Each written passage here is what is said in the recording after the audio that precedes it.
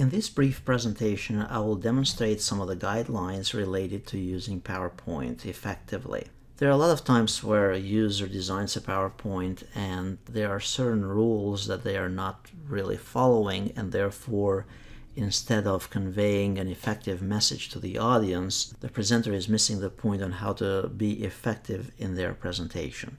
So here are some guidelines. First, why use PowerPoint? Because PowerPoint is supposed to be a tool to emphasize the message that you're conveying to the audience. If you're trying to sell a car or to sell a product, you want the audience to respond and purchase and be excited about the product, and not necessarily see how well you can do animations. Of course, animations can be effectively used in order for you to convey that message to them. And this works the same way in the classroom and such. 4 steps for a good presentation. Of course, you need to plan it, to plan ahead on what the outline will be, what the content of the presentation will be. Then you need to prepare for it. So basically sit down and find the facts and find the content that you're going to present, and get to know the audience. And then once you have prepared your presentation, you need to practice it. And a good practice makes for a good presentation as well. And then you actually need to present it to the audience.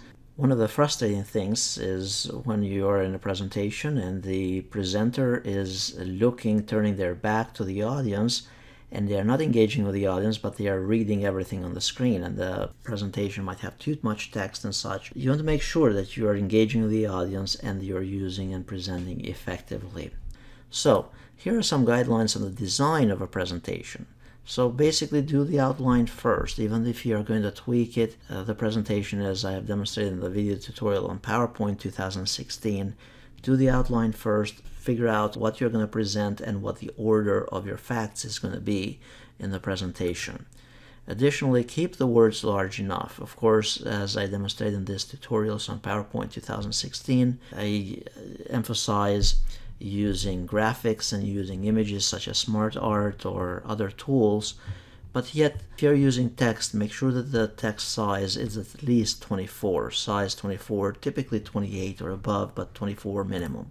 The other thing is limit the number of words that you put on a page, whether it's bullet points or whether you use paragraphs and such, but try to limit them. There's a rule there called the 7x7 rule.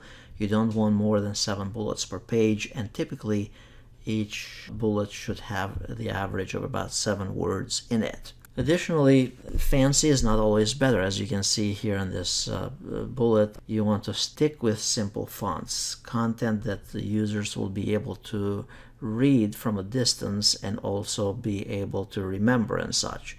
Remember also color combinations and graphics, and make sure that everything that you utilize in your presentation, it actually has a purpose. And finally, the slides are designed to supplement your presentation and not necessarily be your presentation. And turning your back to the audience and reading from the screen, it's not going to be an effective way to present your presentation to the audience. I hope these tips will help you in effectively utilizing PowerPoint presentations as a tool to convey ideas and to sell the product to your audience and such. And if you have not checked out the full tutorial on PowerPoint 2016, please do so. It is designed so you can utilize the features and the tools that come with PowerPoint effectively in your work, in your career, and whatever you're doing. Thank you again for watching this tutorial, and I hope that it was effective and valuable to you.